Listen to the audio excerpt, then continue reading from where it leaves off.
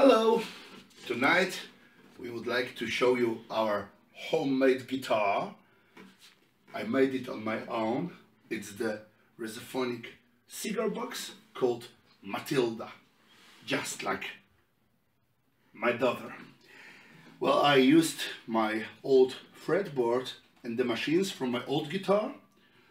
I just bought the wooden box and two sink strainers in the nearest DIY shop, the dog bowl, a piece of wood and a piece of metal to make the bridge, and a quite no-name Chinese pickup.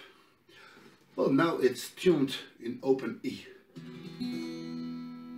just like the normal resophonic guitar should be tuned.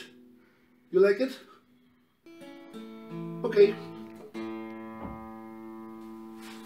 Now let's see how Matilda sounds in normal tuning.